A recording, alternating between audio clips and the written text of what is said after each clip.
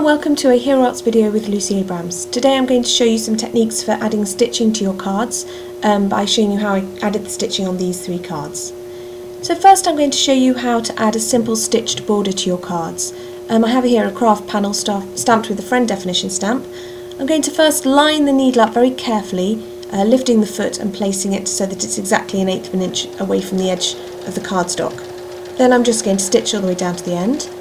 At the end I tend to use the hand wheel to make sure that the needle ends up exactly where I want it, and then I lift the foot, spin it round and then carry on stitching. This way it keeps it nice and even. So we'll carry on stitching down to the end. Again, lift the foot, use the hand wheel, spin it round and carry on.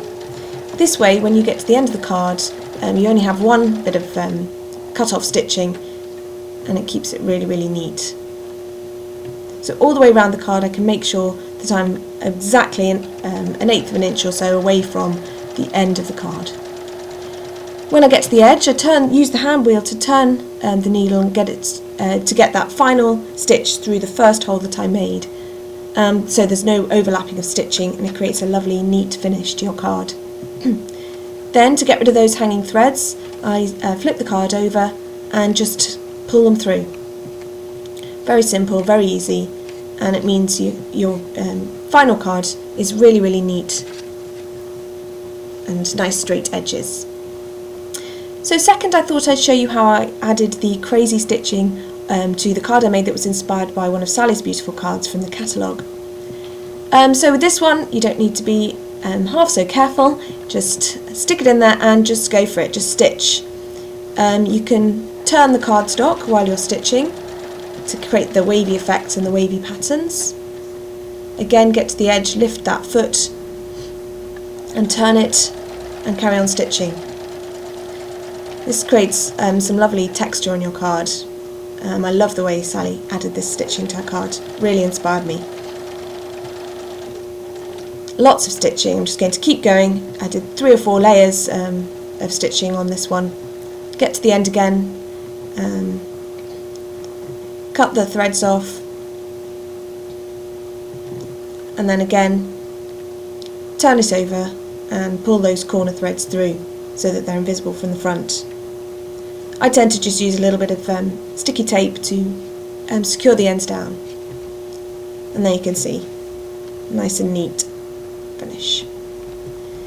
And finally I thought I'd show you how to add the kind of cross stitch pattern I did to today's card that I've got on the blog. So I've switched my machine to a zigzag stitching, carefully going to line it up so that the line of the card is in the centre of the foot, and then I'm just going to do some zigzag stitching all the way to the end. When I get to the end I'm going to cut off the threads, and then I'm going to go again exactly the same, but making sure that I start the zigzag stitch on the other side. Again, I tend to use the hand wheel to make sure it's in the right place. Line it up. This takes a little bit of practice, but once you've got used to it, it's really easy. The only problem is if you go wrong on this, it can be disastrous. but if you do it slowly and carefully, it tends to be no problem at all. And then when you cut the threads off you can see that it's a lovely nice cross stitch pattern. I hope you enjoyed today's video. Thank you very much for watching.